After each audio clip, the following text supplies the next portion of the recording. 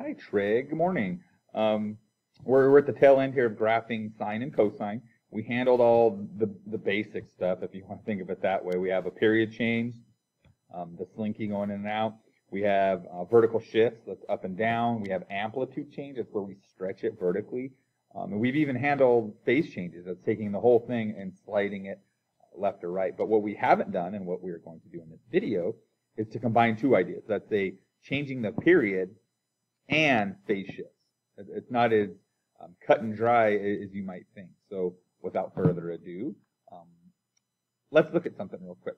Okay, so I'm going to open up a Desmos. This is all spur of the moment. I wasn't going to do this until I thought of it just now. Let's look at this. A quick remember this.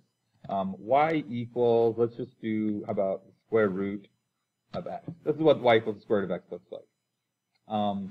If I put a 2 in front of it, stays the same. We're actually just compressing it a little bit and it comes up. If I put a minus 4 in front of it, okay, that's our phase change. A minus sign will move these things to the right. If I made it a plus 4, it moves it to the left. 4 units, all is well and good. But look what happens now when I combine these two. If I say y equals 2x, there's y equals 2x, and I put a minus 4 next to it, we might think, okay, minus 4 meant to the right 4 units. But it doesn't.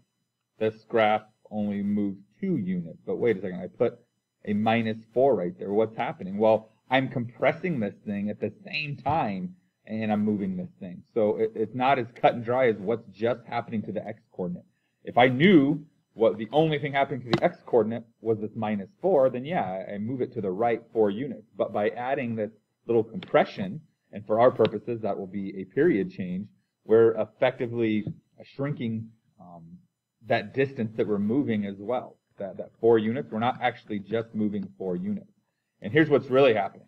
If I can just tell what's just happening to the x, one thing at a time, like up here, there's 2 things going on. If I can factor a 2 off of this, y equals the square root of 2, parenthesis, if I factored a 2 off, I would get x minus 2.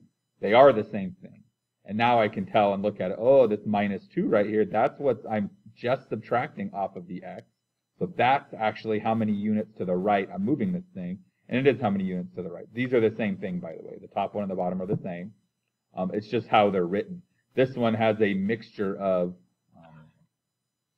shifting stuff to the right and compressing stuff.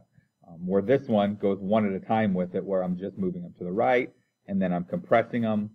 That's what we're talking about. Okay, so hopefully that spur of the moment thing didn't confuse us too much. If it did, pretend like I didn't even say anything. Okay, so let's get right to it. Here's some notes for you, very sequential notes today. What to do step by step to make this happen. So 4-5, continue, how to graph when there is a phase change and a period change. So we're talking about, in general, y equals the sign, that would be a sine of bx plus b plus c. We could do the vertical shifts, and we could do the amplitude changes. That's up and down stuff. That's affecting the y-coordinates. But this stuff here is only affecting the x-coordinates. So that's kind of why I omitted a and b there. So let's just jump right into an example problem. It says to graph one period of y equals sine of pi x minus pi over 4. Now, a couple things of note here. The first one is noticing that something's awry, something's different. I have to attack this some other way, okay? Because there is a period change, there's something being multiplied out in front of the x, and there's a phase change, there's something being subtracted or added to the x, we are going to have to go through these steps. Okay, I cannot just look at this. This is the second point of interest.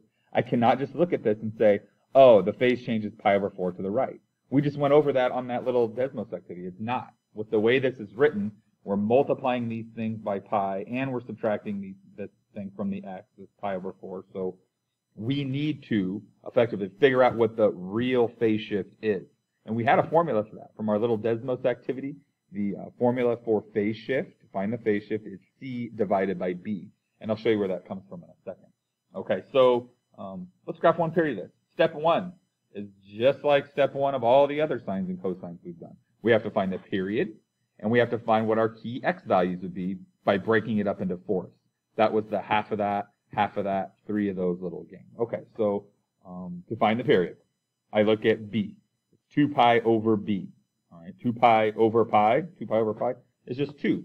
That's the period. Piece of cake. Okay. Then I'd have to break that up into fourths. So I would take half of 2, 1. Half of 1, a half. And then 3 of those. 1 half, 2 halves, 3 halves.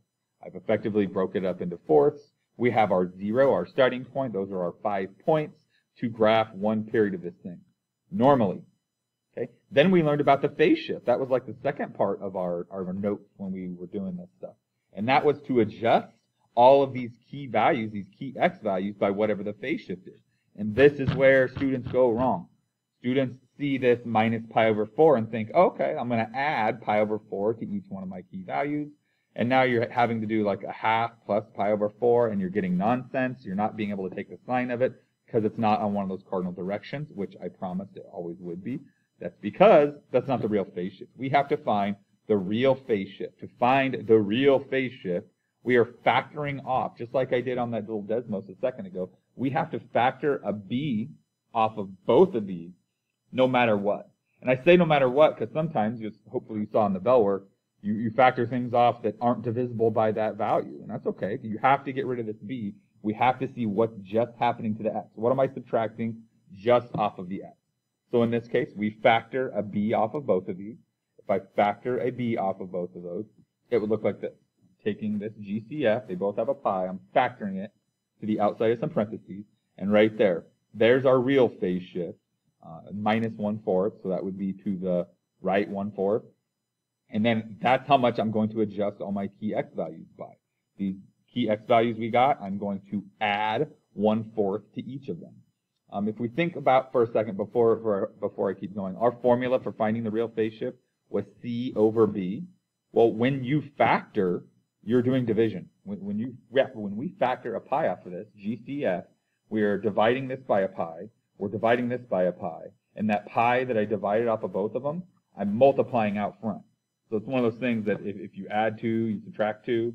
If you divide by pi, you multiply by pi. So effectively, when we're factoring a pi off of these, both of these, we're taking this, we're saying whatever this is, I'm going to have to factor it off of this by dividing. C over b. That would be c. I'm dividing by b. That's where that formula comes from. We get our real phase shift. And now we're going to adjust all of our x values. That 0, 1 half, 1, 3 halves, and 2. I need to adjust all of them by adding, doing the opposite, adding 1/4 to each of them. When I do that, I get my real x values, if you want to think of it that way. The x values I'm actually going to graph. That would be these. And we can do some pattern recognition with this. Hopefully you see that. This would be 1/4. 0 plus 1/4 is 1/4. 2/4 plus 1/4 is 3/4. 4/4 plus 1/4 is 5/4. Okay, so 1/4, 3/4, 5/4. It's odd multiples of a fourth here. So 1/4, 3/4, 5/4, 7/4, 9/4. Yes, it is. Those are our key x values. Now we can plug those in one at a time. And we get to the question here. We actually will have two different equations. We have y equals the sine of this bad boy, and we have y equals the sine of this bad boy.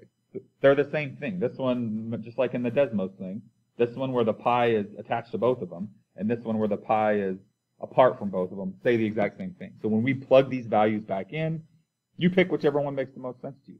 I prefer this one just because, I don't know why, because I like it better, I guess. How about that? So we plug them in. We can plug in a couple if you would like. Let's plug in 1/4 was our first one, okay? So I'm plugging in 1/4. 1/4 minus 1/4, 0. 0 times pi, 0. The sine of 0, 0. Awesome. So I started by plugging in a 1/4. It eventually kicked out a 0, and that's my first point. 0. Okay. We can plug in one more, and we'll call it good. 3/4. 3/4 minus 1/4 is 2/4. 2/4 is 1/2. 1/2 times pi is a half pi. It's pi over 2. The sine of pi over 2, sine of pi over 2, that's 90 degrees, that's up. It's 1. So that's why I got 3/4, comma, 1. Finish by plugging in the rest of those values, or by knowing how sine works. Sine works by doing it with a positive, a node, a maximum, a node, a minimum, a node. Just keeps bouncing back and forth between whatever our A value is in this case. up to a 1, down to a negative 1. Okay? So let's wrap this up real quick. That's it. That's our one example. I saved the toughest. There's a lot of steps to it. I get that. Here's the big thing. The phase change is not what's just always being added or subtracted to our x. The phase change will always be C over B. In this case, if I was going to do C over B, what is the phase change for this graph? Think about it for a second. C over B. Be 2. And because it's a minus, it's to the right. Phase change for this one would be 2 to the right. If I was going to graph them, I would find my key values, and then I would add 2 to all of them, the opposite of it. And then I would plug them in. Here's your guys' stamp. The last part of the stamp, we now should be masters, well, close to masters, of graphing sine and cosine. It will say to use a graphing utility. I obviously don't want you to do that. I want you guys to do these by hand. Start to be able to speak sinusoidal graphs. We have to be able to do these on our own before we can start using the benefits of graphing software. So page 412, 61 through 67 odd. Do your best with it. Be emailing me questions and moving on.